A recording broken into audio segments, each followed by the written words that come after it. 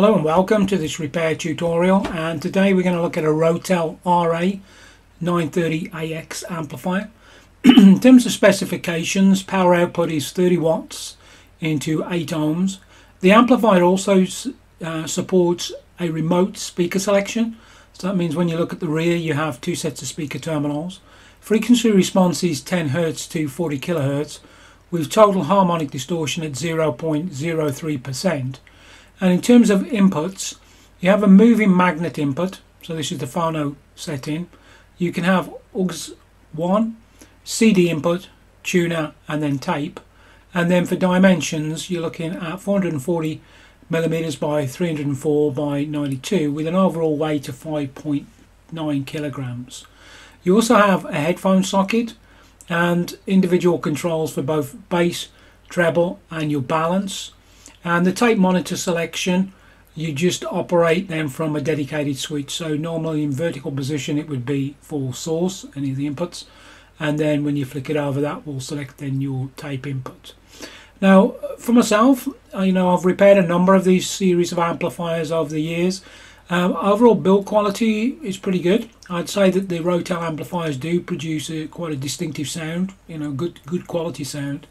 Probably the only thing which I'd sort of criticise with this series of amplifier is just the bottom casing, which maybe sounds a little bit strange, but everything else on this amplifier is metal from the case point of view. But then when you flip it over, it has this plastic case on there, which is a little bit strange. Why would Rotel, when they manufactured and sold this amplifier, why would you go down that route?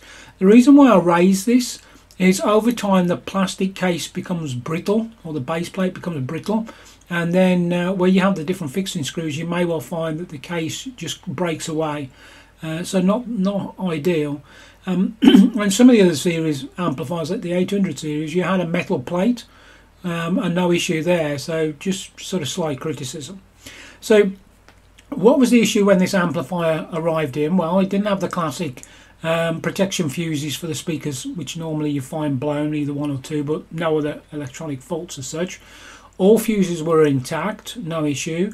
And then when the amplifier was put on test mode, a number of issues, but really what the main issue was that you couldn't actually get the left channel when you selected the remote speakers. So normally on the first speaker set, no problem, both left and right channel. As soon as you operated that remote speaker push button, one channel, you didn't get anything at all. Now what I'm showing in the video is really what you tend to see when you first receive these amplifiers into the workshop. So once that top cover plate is removed, what you can see is this very heavy coating of dust, and this is because there's large vent holes in the top of the amplifier. What I'd also point out as well, and I'll come back to this a little bit later on, is that you do need to take care of the input selection switch and also the tape monitor switch as well, and tone defeat, and the reason for that is that they get filled up with dust. Now in terms of fault finding, really quite straightforward, and I'll show again this in the video. You have a dedicated latching push button which selects those secondary sets of speakers. So once you got the bottom plate removed, you knew that there was no issue with the output stage, so you had to have something to do either with the tracks leading to and from the switch, or it was the switch itself. Use an audio test signal coming in. So for me that's 1 kilohertz sine wave test signal comes in, probably about 150 millivolts, and then what I can do then is I can just use the scope just to check as the signal comes through, altering the volume. Absolutely nothing when the switch was operated, but on the common connection you could see, yeah, good audio, good sine wave. So the next course of action, of course, is to remove the front fascia, because I've got to get access to that switch, and it's held in place also with two fixing screws. So once I've removed those, what I can then do is just desolder the selection switch, and then the next thing that I want to look at is what's happening internally. So just be careful when you sort of disassemble these types of push buttons. They are common in terms of design. The latching mechanism is used extensively on many other switches. For this Rotel amplifier, I don't hold in stock this switch. I presume it was an OEM part at the time, and it has quite long leads on it, so it's raised up from the board, so probably not that easy to go and source. But the good thing is you can source readily available other types of push button switches and I'm showing that in the video. So what I had to do was, of course, disassemble the switch, and then once I'd removed it, what I could see then, and again I show this in the video, where you can see there is a donor switch that I've used, a brand new one, and then when I've removed one of the contacts, it was just sort of bent slightly and it wasn't making contact. So I presume at some point it had slightly worn, maybe jammed, and then opened up the contact, so that sort of next connection was not being made. So with the donor switch, just take it apart, and then I was able then to get a new contact from there.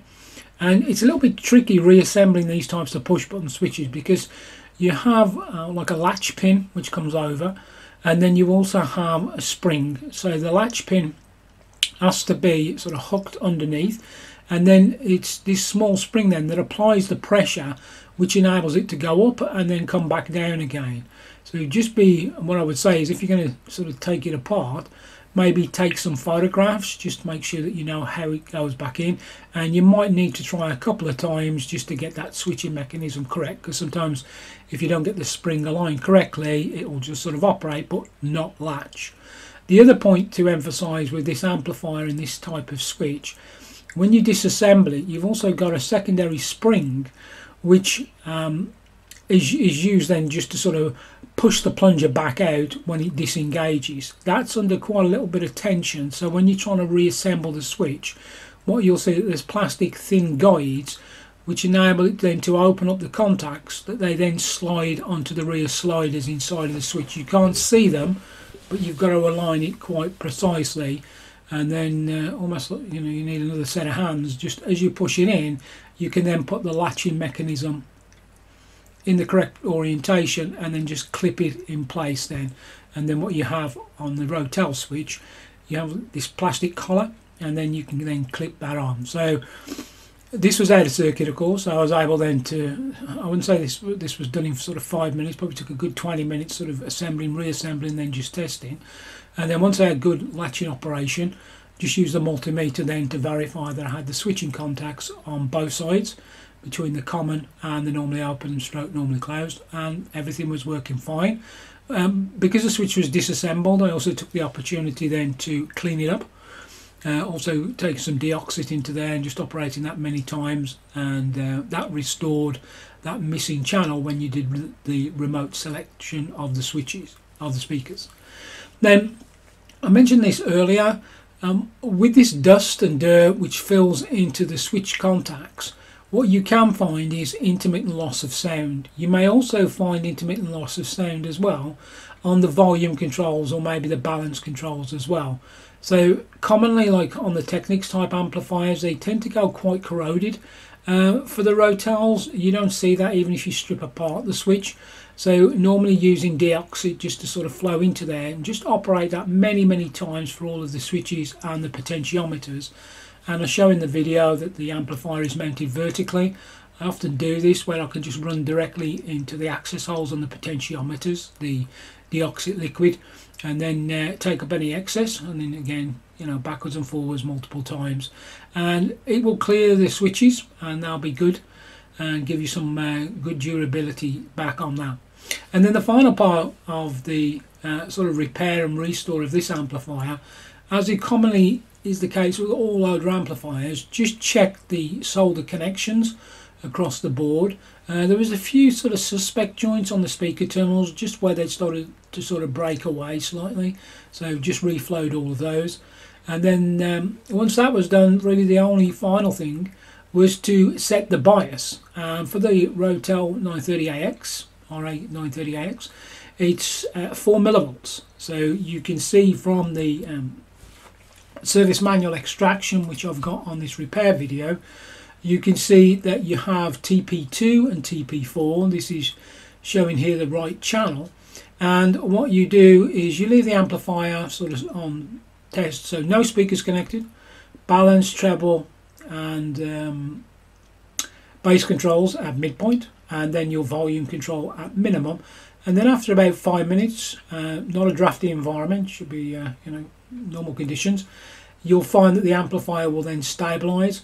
I often refer to this, if these trimmers have not been moved since manufacture, what you might want to do is just put a little bit of De-Oxit on there Depower the amplifier before you do this. Just run a bit of De-Oxit in, just rotate those trimmers backwards and forwards, just clean those tracks up, and then return to the approximate position, and then repower up the amplifier. Again, you can sort of wait your 5 minutes if you wish, and then make the adjustment. So you would be adjusting here VR602, which is a 20, I think it's a 2.2K trimmer, until I read 4 millivolts. And I show this again in the video. You can see I'm connected across the test point for the right channel, and you can see the multimeter in the background indicating the correct bias for the channel. Interestingly, on this circuit schematic as well, you can see S4, and this is the switch that we referred to earlier, which was the speaker protection, sorry, which was the speaker selection switch. So that was the one where we had to replace the contact on there. So that's it. Nothing too spectacular here, not a lot of fault finding to be done as such. But again, as always, I appreciate you stopping by for this rather quick repair overview. And if you have any questions or you need any assistance, by all means email audioamplifierservicing@aol.com, and I'll be more than happy to provide any help or assistance that you require.